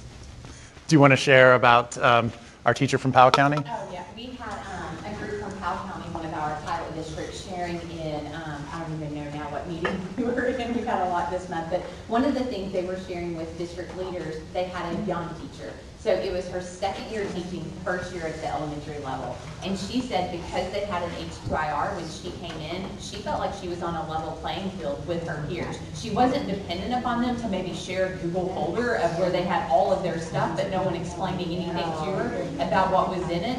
They were all in it together, and they were figuring it out for all their kids. It wasn't my kids, your kids. It's like, it's the third grade kids. How are we helping the third grade kids? So just a big mind shift in that, I think. Yeah, that's huge. Okay, so individual synthesis time. We're on page 2 of the participant handout. So having thought about curriculum-based professional learning as it supports implementation, as it addresses those instructional needs we have in our districts, and as it supports our teacher around the needs they've expressed a desire for support around, what's top of mind for you? So on page 2 of your participant handout, just a quick note to self, having gotten into CBPL a little bit, what's maybe a thought you want to hold on to, or a question?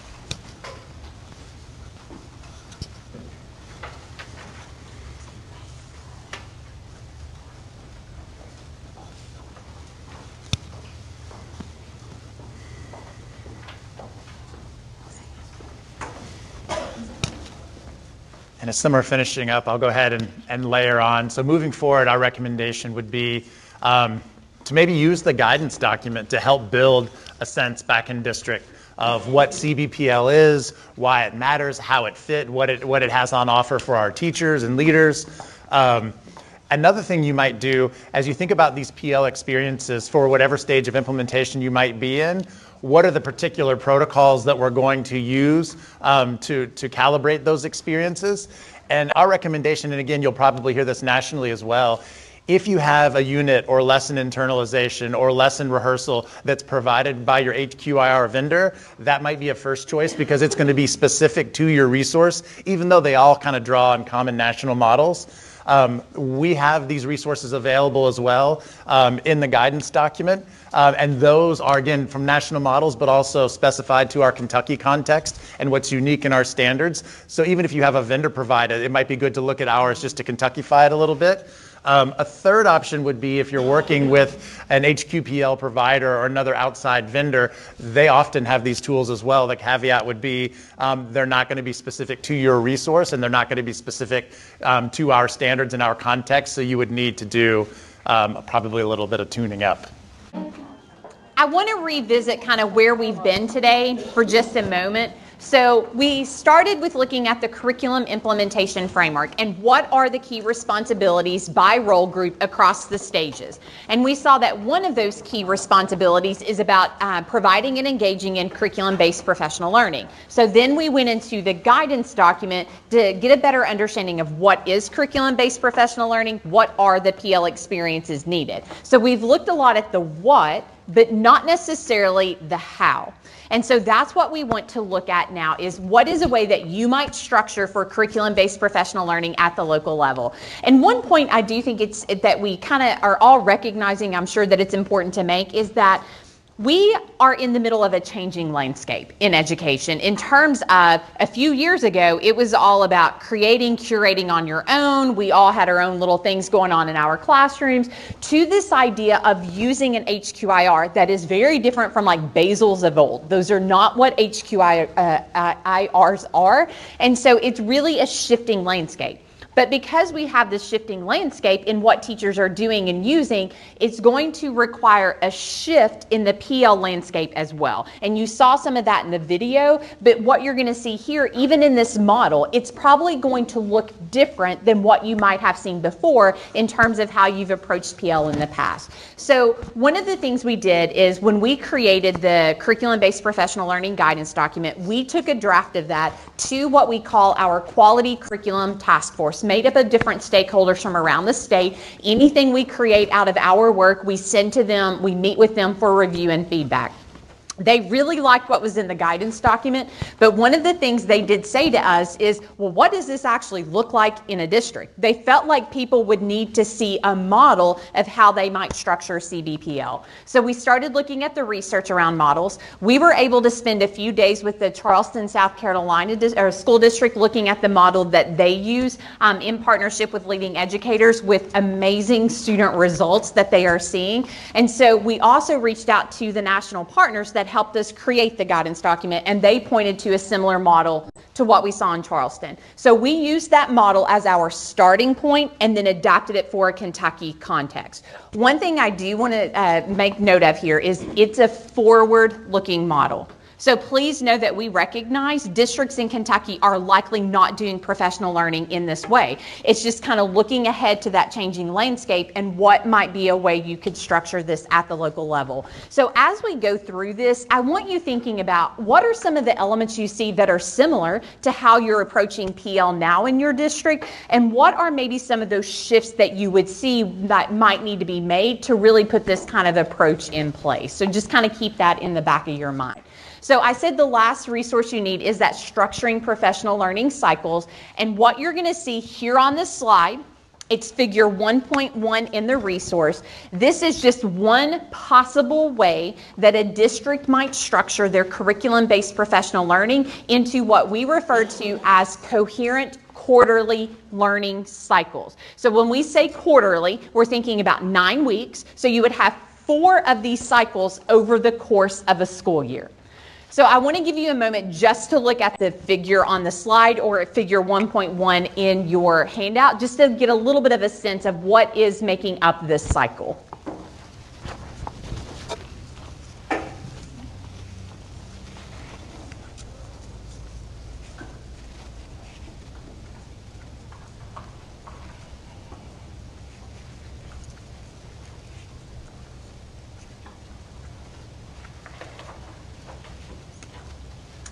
We'd have a lot of districts, as we have gone around the state, they have said, well, we have a shell of something like this in place. It's just with more intentionality here, really around that curriculum-based professional learning piece. So I'm going to Vanna White here for just a moment. So a quarterly cycle would start with the sharing and processing of information to build a common understanding around an area of focus that has arisen as a need out of the use of the HQIR. Then educators would have time to internalize and practice key knowledge, skills, and understandings around that area of focus within their PLCs throughout that quarter. They would also have opportunity in PLCs to analyze data that they're looking at and to reflect to determine next steps. And each quarterly cycle would end with a more formal system-wide reflection of where are we around this area of focus and what might be our next steps. But because we recognize this is very new, we want to give you an opportunity to read more into the descriptions of each component. So this is your last reading for our time together today. So here's what I'm going to ask you to do. As you read starting below figure 1.1 through like the middle of page 2, for each component that makes up a quarterly cycle, I would like for you to annotate for 3 things. What is the setting or the PL structure in which that would occur? So like a workshop, a PLC. What is the purpose, the role that it plays in the cycle? And then finally, what's the cadence or the frequency at which that would occur in a cycle? So I'm going to pause now, give you time to read, and again, annotate each of the components for those 3 things.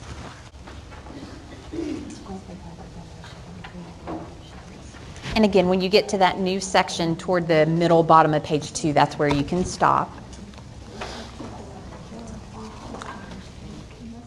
And here's what I would like for you all to do now. You're going to have a team discussion, and what I would like for you to do is to discuss the components in order.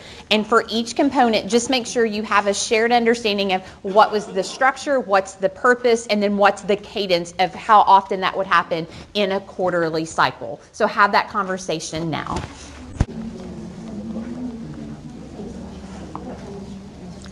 And so what I would like to do now, and this is in the resource, but I'm going to be speaking to it from the slide. You can also look at it in your resource if it's easier to look at it there. But I want to show you just some examples of what this might actually look like how it might play out.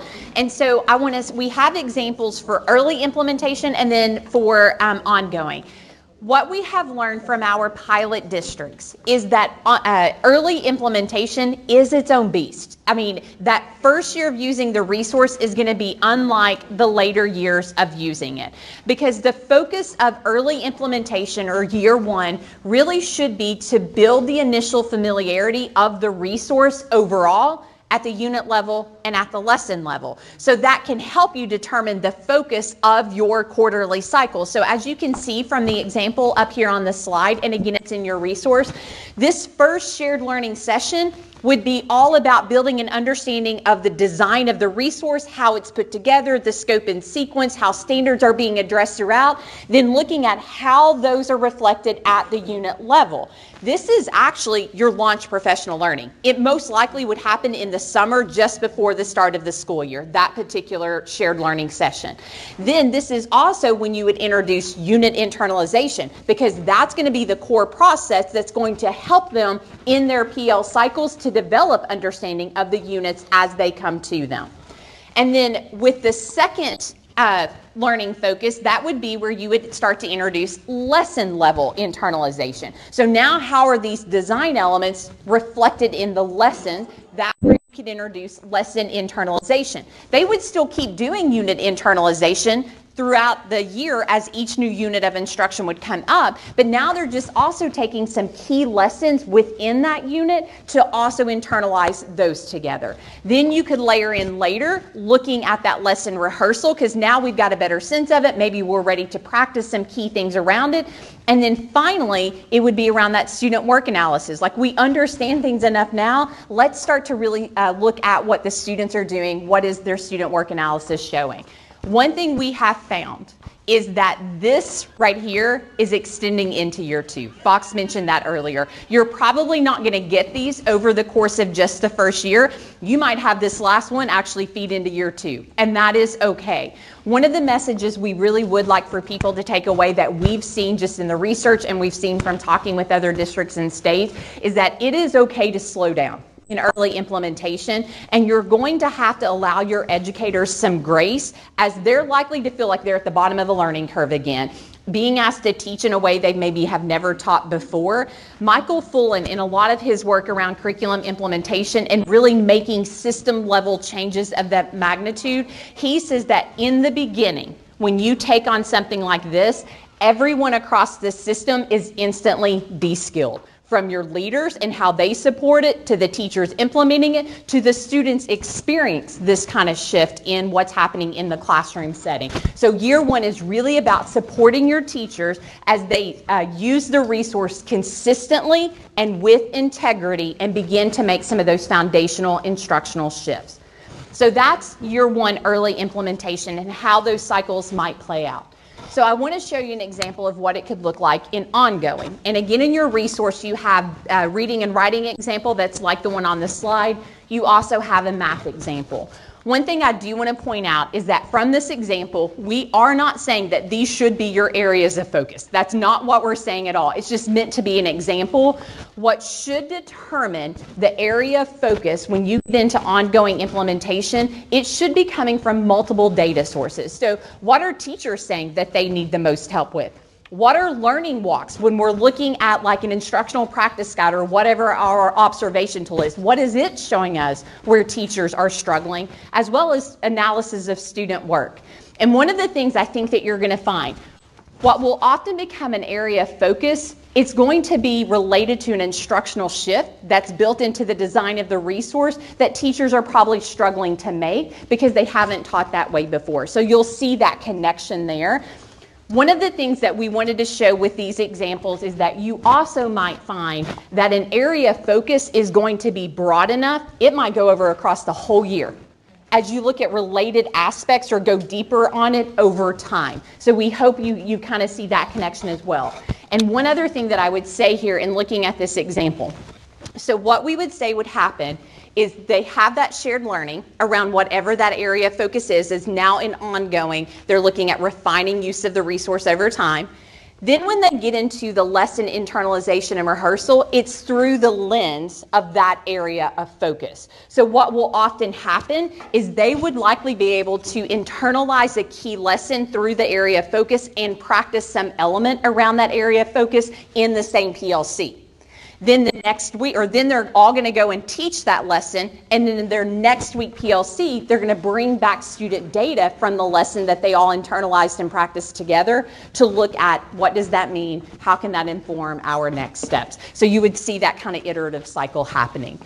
We started today talking about coherence, instructional coherence. So one thing I would add to this, not only should there be coherence in what the teachers are doing within their PLCs, but this should also extend up to leadership as well. So with leadership, when you're doing learning walks, when you're doing classroom observations, it should be through the lens of whatever the area of focus is during that particular quarter. So it's not all these different things happening to teachers. It's we're all really figuring out how to strengthen this particular area in this particular quarter. So there would be coherence in that as well. So one question I would like for you to think about, knowing that this is forward-looking, knowing that this may not be an approach that you've used before, just being honest in thinking about, well, what are some of the significant demands that this might place on the existing systems and structures back in your district? So what are things that have to be repurposed? Maybe what would be things that need to shift? Or what is maybe even a piece that's not even there right now we would think about adding in? So just want to give you time to have that conversation at your table. So what are some of the demands that are coming to mind when you think about putting something like this model in place? So when you're ready, have that conversation at your table.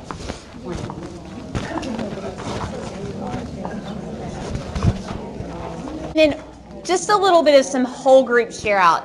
Again, what did you all talk about might be some of the demands that this would make on systems and structures back in your district?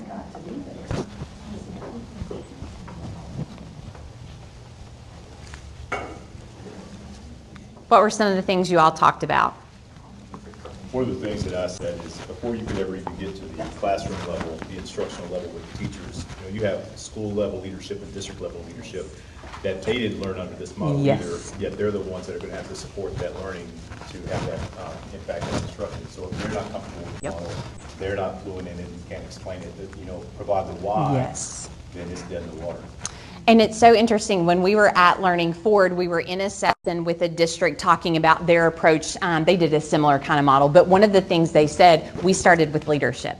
And what we actually had were people come in and model, and they actually had teachers come in and model lessons for leadership, so they understood what they were looking for and the kinds of instructional shifts. So they started building that with leaders first, just like you were saying. Yep, and they've had amazing results as well.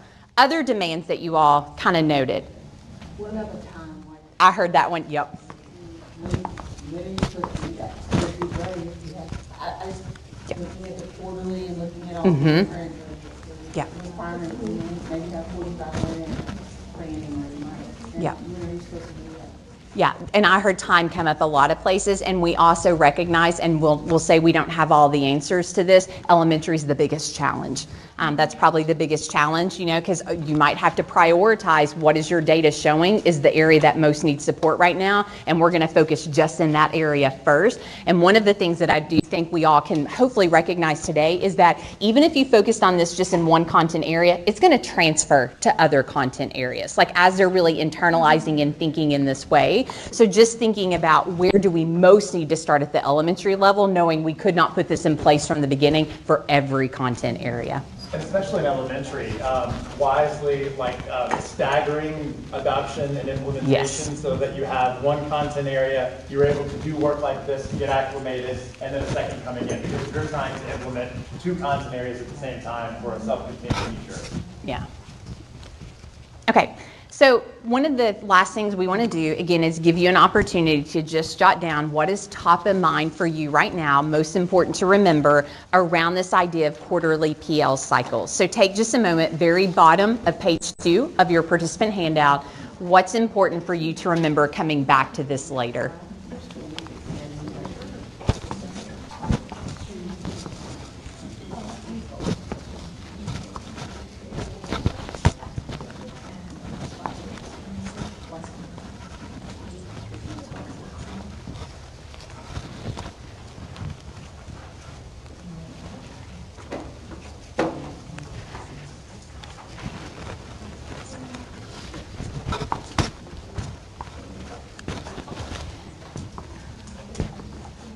As you are finishing that up, the last recommendation of the day that we would offer to you around this idea of the quarterly PL cycles is really start to think about what are the structures that already exist that are assets back in your district that you could capitalize on to help put this in place, and then what are some things that might need to shift. And even thinking about the biggest idea here is the PL cycle. Maybe you don't start with quarterly, but again, it's getting that cycle in place of those key elements, those key components, knowing you want to work toward eventually having the quarterly PL cycles. So a couple of things that I would offer here. One is I think it might be helpful around this to go back and take stock of what are all of the existing blocks of PL time we have in our calendar. So do we have early release days? How are we using our district PD days? Even being creative and thinking about some use of certain, like some of your faculty meetings, how might those maybe be repurposed in some creative ways? So I think that could be helpful, because once you have an idea of these are all the blocks of PL time we have, you could think how you might repurpose some of those to allow for this type of an approach. The other thing that I would say, before coming to KDE, the district that I was in, again, deep work around PLCs.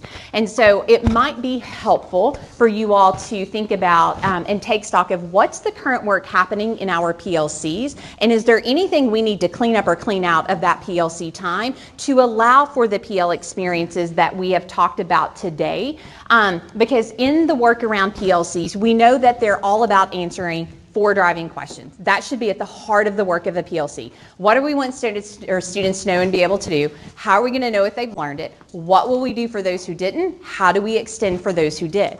The thing that makes an HQIR, it often has the answers built into it. But teachers need time and space to make sense of all that's in there to meet the needs of the students sitting in front of them right then. And so looking at the PL experiences we've talked about today and those core processes of like internalization and rehearsal tightly aligns to the purpose of a PLC. So I really think that's key to getting this up and running well, is strengthening what's happening within your PLCs. So we've had little micro reflections distributed throughout today. We're going to do one final reflection just with a partner. So we have our learning frame for the day up here if you want to quickly take a look back at our session goal and where we've touched down in those 2 sections.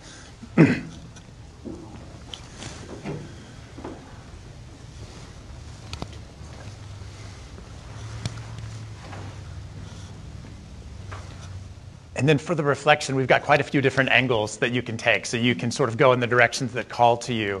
So first you might consider, how has this session expanded your sense of effective implementation, sort of generally speaking? And that, of course, includes the professional learning associated with effective implementation.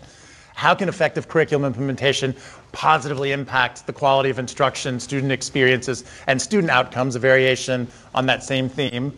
And then just more general and maybe more personal, what might a next step be for you as a result of your learning today? And again, you're not bound to these, just a possible next step. So playing off again, whichever parts of that speak to you, and let's start with, once you have your partner, with the partner farthest from me. So we'll take about 1 minute, and then I'll call time and we'll shift to the other partners. So whichever partner in your pair is farthest from me, take about 1 minute, and again, you can work off of those any way you like.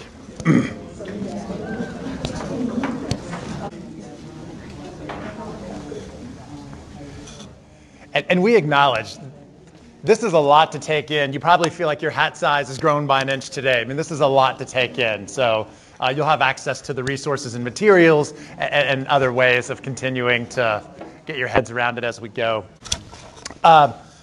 Next, the Kentucky Reads to Succeed conference is coming up June 20th.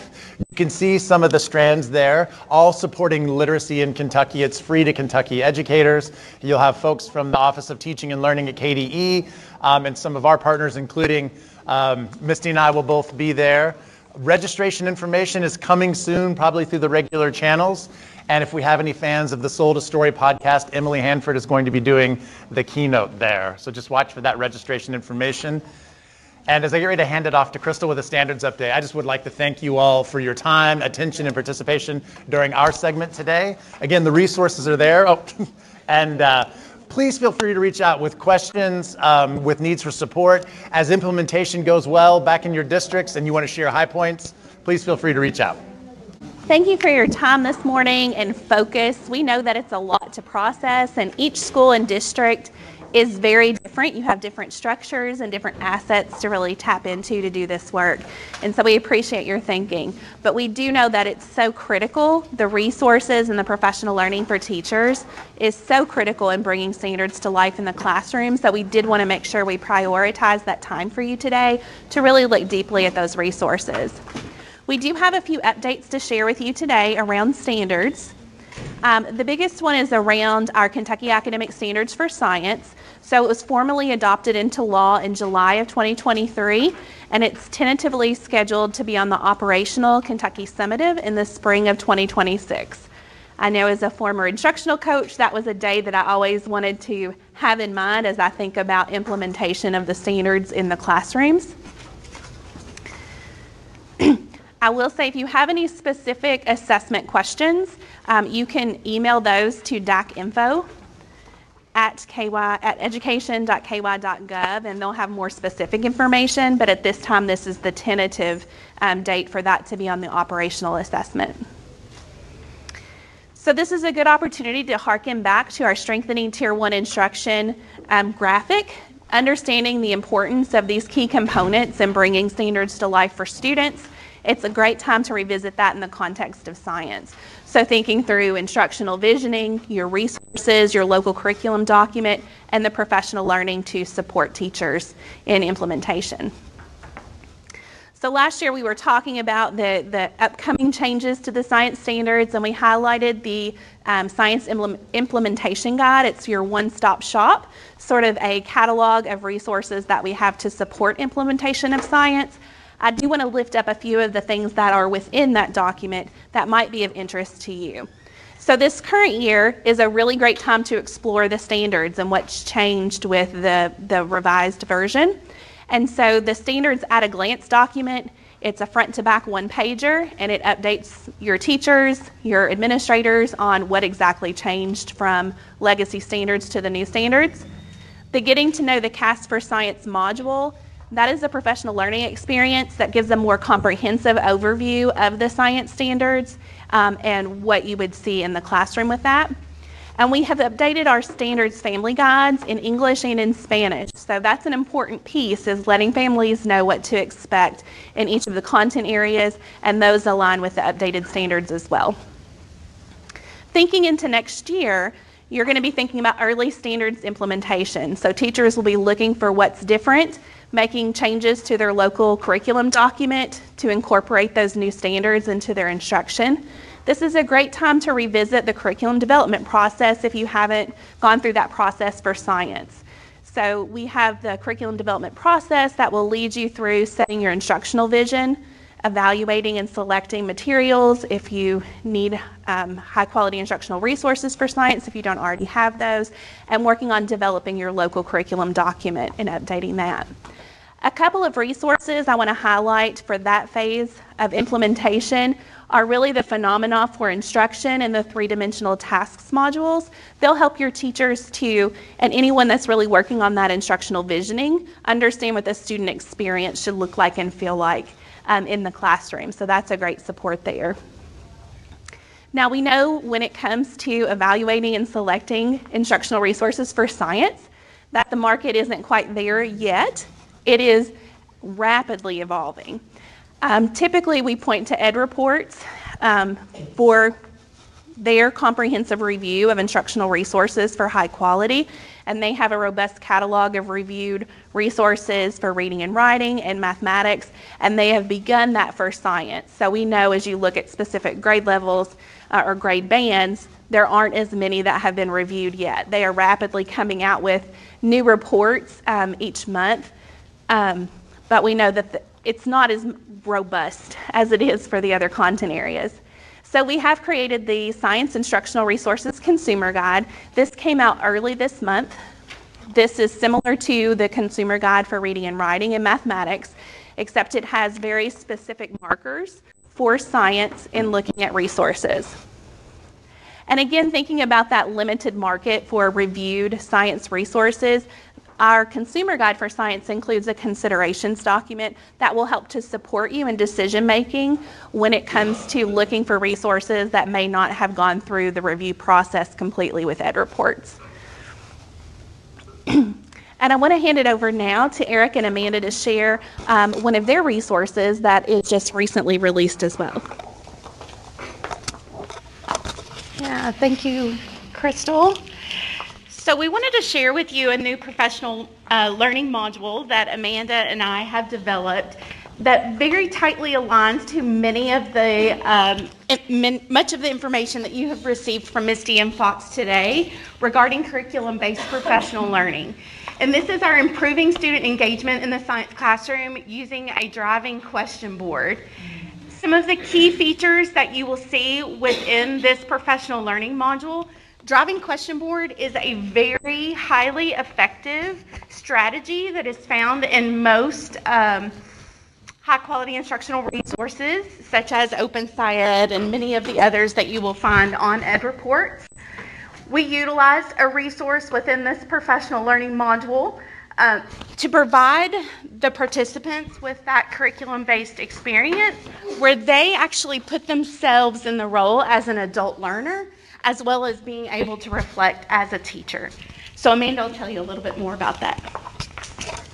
So as you're hearing that word driving question board, you might be thinking, well, what is that? And so this is one of our shared common definitions that we begin exploring within this module, that a driving question board is a jointly constructed visual representation of a class's shared mission of learning.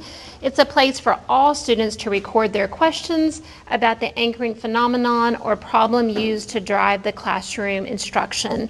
And this actually is a student example that comes from an open educational resource that we elevate and use within the module. So currently, right now, we just completed last night a webinar where we took some pre-service teachers, K through 12 teachers, teacher leaders. One of your very own, Dr. Susan Beatty, has been also participating and participated in our webinar, going through this module. And it was comprised of 4 sessions in which we met. And as you can see with the graphic on the right, these are some essential components that we considered when teachers are trying to implement a driving question board in the classroom.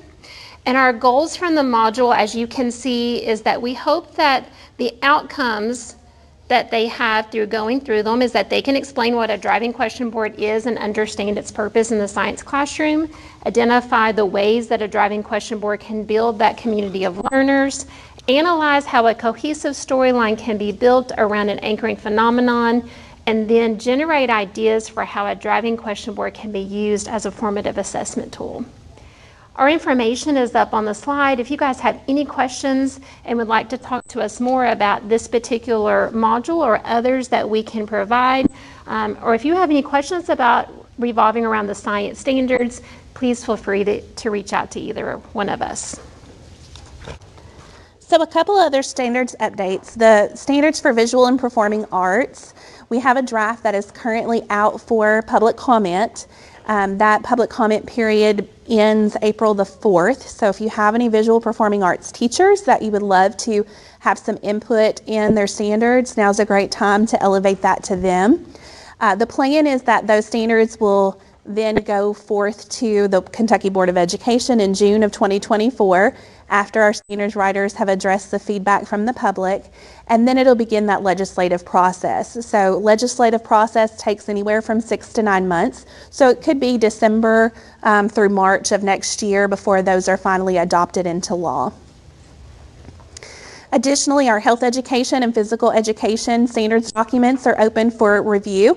They were out for public comment in the fall, and we have our committees, our teacher committees, working on addressing the public feedback and making recommended changes to those standards documents.